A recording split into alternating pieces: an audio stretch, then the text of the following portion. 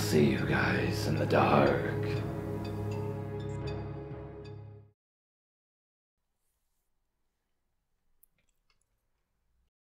So I had known this woman since before I could remember. She was really good friends with my mom and dad through high school, so I already knew her before all of this. Unfortunately, my mother was an alcoholic and a pill addict, which led to pretty bad neglect for several years when I was very young. After missing most of my 3rd grade year, DCS got involved, and my dad got custody of me. He was dating my stepmother at the time, and at first everything was fairly normal. She was like an older sister. Friend, to be exact. It wasn't too long before I noticed things started to change. One day when I was about 9, I was sitting in the living room floor playing with my back against the couch. Stepmother crossed the living room to go down the hallway and, as she did, seemed to shoulder check the doorway. As soon as she did this, she turned around and started yelling at me, accusing me of pushing her. I stared at her dumbfounded because I hadn't moved from my spot in the floor. She continued yelling and accusing me as I tried to rationalize it in my head. Maybe I got up and don't remember? But why would I push her? I really had no negative feelings towards her at this point, so it didn't make any sense to me. But she was an adult, and I was a child. Surely she knew what she was talking about. Stepmother was a taller, skinny woman with long golden blonde hair, straightened through the length with those poofy 80s bangs on top. She typically wore high-waisted jeans and kept long, pristine red nails that would end up being a horrifying symbol to me in my teen years. Things only got worse as I got older. I would speak to my mom on occasion over the phone or in a letter the first few years. But each time I did, stepmother would become more and more hostile towards me, claiming that my contact with my mother was making me misbehave. But I was always an introvert. I loved reading and school, and I was a bit of a nerd and hated getting into trouble, so this accusation didn't make sense to me, even then. But what could I do about it?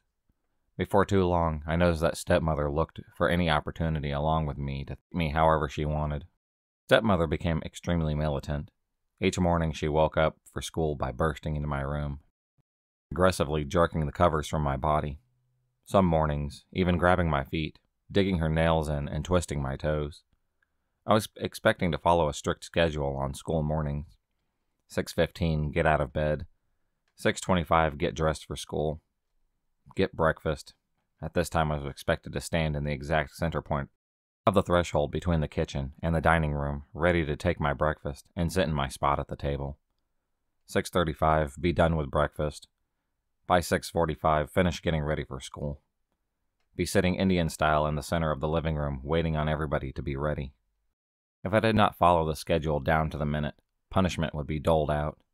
She would grab my hands on taking my breakfast, twisting 1 or 2 fingers out of the socket, pulling me close to grit through her teeth. She stared at me, glaring hateful eyes. Sometimes she would step in, including my feet, grinding her heels into my bare skin, twisting and glaring hate into me. On a few occasions, she even broke my wood hairbrushes across my face, leaving busted blood vessels and massive bruises.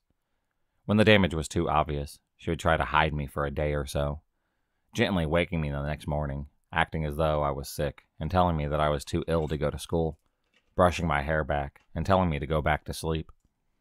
This treatment rolled over into my days after school and would evolve into more aggressive behaviors. She made sure to conceal any sign of mistreatment from my father, but still some happened right under his nose. At the dinner table, she would dig her toes into my leg and scrape so hard that she would shave off chunks of skin from my skins with her toenails. Even at church, placing what looked like an affectionate hand on my back, but would proceed by giving me an extremely painful and deep pinch on my back, leaving huge bruises in their place that no one else could see.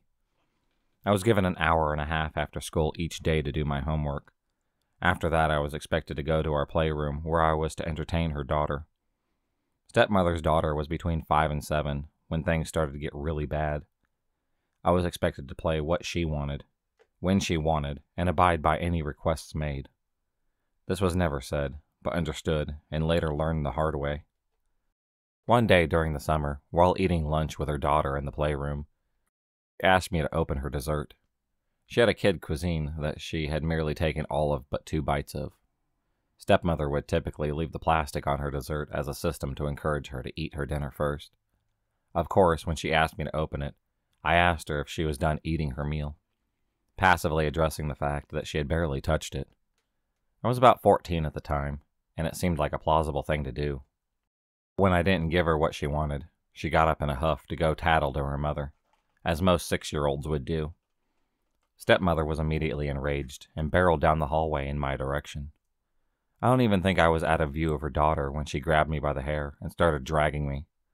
I tried to keep up, but lost my balance and fell to the floor as she continued to drag me down the hallway by my hair. Once we reached the bedroom, she started kicking me in the stomach and then pulled me to my feet. She then began rummaging through her belt drawer and pulled out a woven leather belt she had already used more than once, and then proceeded to beat me with the belt, starting with my shoulder blades all the way down to my ankles. Heaven forbid if I screamed, she would do it more. Abuse did not stop with physical, as she seemed to get a kick out of bullying me. This she wasn't so worried about hiding from my father, as she would make it seem lighthearted and juvenile when he was around. One evening, while having a family dinner at one of our local go-to sit-downs, she started kicking me under the table, passing me horrible, evil glares. After a few minutes of this, she spoke up. "You chew like a cow, haha. Why can't you chew right? Doesn't she chew like a cow?" My dad chuckled, thinking it was just meant to be lightheartedly, but as he looked down at his meal again, her death glare, staring a hole through me with a tight jaw and grit teeth, told me otherwise. This became a new target for her abuse. She did this again later when she noticed that I walked on the inside of my house shoes. One day, kicking me in the back of the knees, making me fall to the floor. She began kicking me in the back, knocking the wind out of me, all simply over the way I walked. This became my daily life. Speaking out seemed ridiculous because all of these punishments just felt so absurd. I didn't tell anyone for a long time, but as I got older, people around me got wiser. When I was in middle school, my dad and stepmom were called in for questioning by the school. 2 of my teachers were highly suspicious of my bruises and constantly swollen fingers. Stepmother proceeded to put on an act, crying and acting hurt, in shock that they would think that she would hurt a child. I changed schools after that year. Things only got worse once I went to high school, as she seemed intimidated by my aging and gaining maturity. Male friends were off limits, and my curves were to be hidden in horrible, unflattering clothes. I didn't really mind so much, as I really had very little interest in boys, or displaying my womanhood to any degree. However, one afternoon, while taking a shower, she burst in the bathroom to remind me of my timing. As she whipped the bathtub curtain open, she saw the hair growing below my waist. Before I could react, she grabbed the hair and jerked it down, pulling out a handful of my hair. She cursed me for not telling her that I had started maturing in that way. I couldn't tell anyone about that for years. After the belt, however, stepmother's sister-in-law saw my backside and called my dad at work, cursing him and threatening to report it. I started going to her house on the weekends after that. After this, I got braver and became less scared. Once I saw people reacting to what little they saw of my stepmother's behavior, I knew I was in the right for sticking up for myself. So I did, in subtle ways at first. I brought jewelry and makeup to school and started giving myself space to express myself. Then one morning, while running a minute or two behind on breakfast, stepmother came to the kitchen in a rage. I finished getting ready for school. Before I could have turned around from rinsing my dishes, she was rummaging in the utensil drawer and pulled out a fork. She backed me against the kitchen counter, pressing the fork to my throat. I don't remember what she said to me in those moments, but I remember her hot breath in my ear, hissing through her teeth at me, and I remember the chill of the cold metal prongs to my throat. I was only 16 at the time. My last day there was a field day of my junior year. I decided to wear a cute outfit that her sister-in-law had bought me for casual days. It was a cute cap-sleeve striped t-shirt, cute femininely to suit my curves with long matching shorts. I knew she wouldn't like it, but I also knew that it was completely appropriate for a girl my age, even very conservative in comparison to my other peers. She saw me as I was walking down the hallway towards my bedroom, and I saw the rage fill her. She came at me nails first, grabbing my arms and dug her nails in. This was when I snapped and fought her off, shoved her into a wall. Rage filled me as I went to the living room to grab my phone, If you touch me again, I'm going to call the cops." She went pale, and suddenly I wasn't scared for myself anymore. I couldn't control myself, and I laughed. "You're scared," I said, suddenly enlightened. Her face went blank as she walked towards me. "If I have to make your dad choose between you and me, it's not going to be you," she said coldly. I ignored this, because I knew she was delusional to think something like that. I went to my bedroom and packed a bag. She didn't stop me, but she did make sure to let me know that if I left, I wasn't welcome back. I ended up spending that summer in Florida with my stepmother's sister-in-law, and moved in with my grandmother for the next several years. I only saw stepmother once in my 20s. She had left my dad by the time I was out of high school for the man she had been cheating on him with. She and I spoke briefly over Facebook in that next year, and I confronted her about what she put me and my dad through. Her response? "I'm sorry if you felt unloved. I was just really stressed. And you were a pretty rebellious kid." I kind of find this funny, but it is what it is. I'm female, and this happened last year when I was 24 years old. I was visiting my mom. My neighborhood is known for being safe, or at least that's what my family thought. We've got problems with neighbors on both sides of our house. We live in a small town that has been growing due to the university that was built in there. My mom lives across the street from the university because she teaches there. Our house has 2 floors, and my room is on the 2nd floor. The window is right on the front of our house, so you can see the street from it. Every night around midnight, when I was going to sleep, I heard the dogs barking and growling. Whenever I went to the window to see why they are barking, I couldn't see a thing. There was a lot of trees and bushes in front of our house, so maybe that was what was making them bark. This went on for at least a week, and it was always at midnight. This night, I was having trouble sleeping, so I was video chatting with my boyfriend. At midnight, my dogs were barking like crazy. I was sitting right in front of my window and couldn't see anything as usual, but I felt a weird vibe, like I was about to discover what was hiding on my front yard and scaring my dogs. I turn off the lights and stay still, watching the street in a placement that those who were outside couldn't see me. My boyfriend was still chatting with me, saying that maybe it was a fox or a raccoon because there's a lot of wildlife around where my mom lives, but I knew it wasn't an animal. I stayed there for a long time. My boyfriend went to sleep, and I kept looking at the window.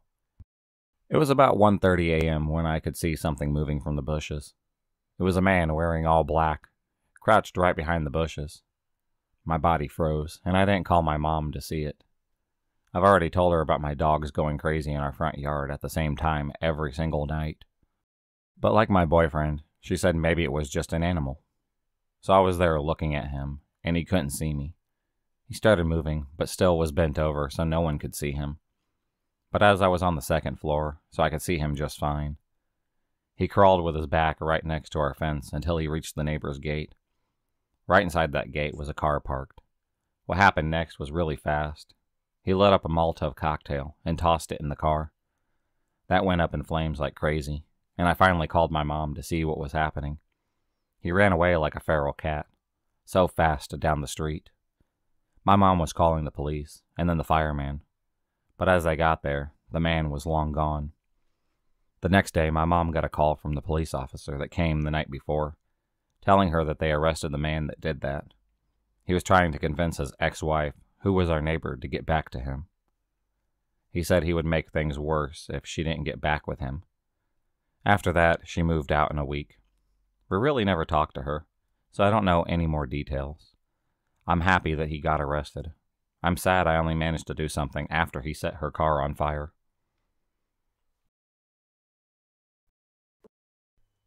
Me and my ex were together for 2 months, and within that time, he stole money from me and blamed it on me when I asked him about it. We broke up after I went for some advice. I would go to college for most of the day, go to my work, go home, and do homework, then repeat. I was at my job, doing my job, and I get an alert on my phone. I figured that I would watch the cameras after I get home. And so, over the last 2 hours, I got 3 more alerts. And as I was taking the bus back to my home, I watched the cameras. And I watched my ex take a hammer to my back door. I kept on watching as he struggled against the deadbolt, and then I saw him enter. I called the police faster than I thought I could, and told them that there was a break-in at my address. I continued to watch the video after that. 15 minutes after he entered, he left with a duffel bag. I arrived back to my house to see that the police had beat me. I identified myself as the homeowner and went inside to check the damages. The place was trashed, along with my duffel bag, and some jewelry was missing. I gave the police the evidence that it was my ex, and I gave them the place that he was crashing at. I then called to put a restraining order against him, along with to replace the deadbolt. Not long after they caught him at a pawn shop, he was trying to get back at me for dumping him. I am now happy that the restraining order is in place, along with my ex in jail for years for breaking and entering. So ex, you really need to leave me alone and never see me again.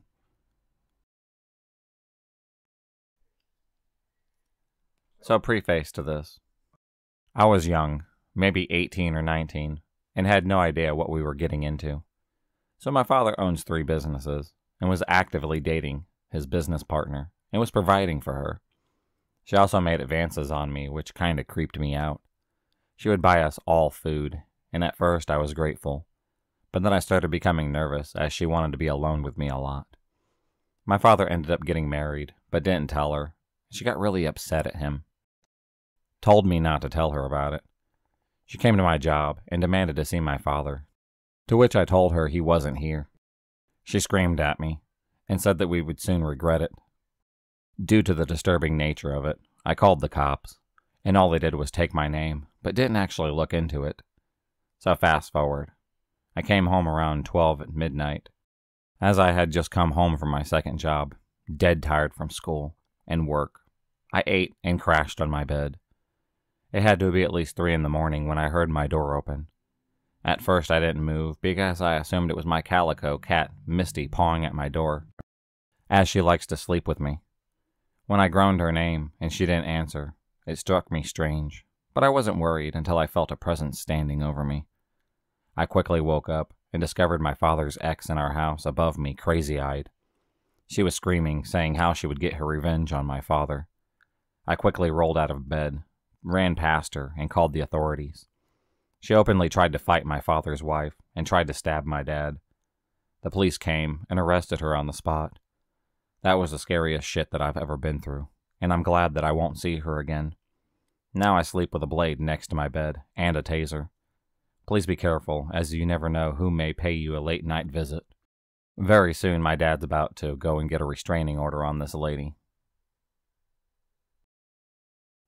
If you enjoyed this video, please subscribe, like, and hit the bell for notifications on future videos, and become a stalker of the night.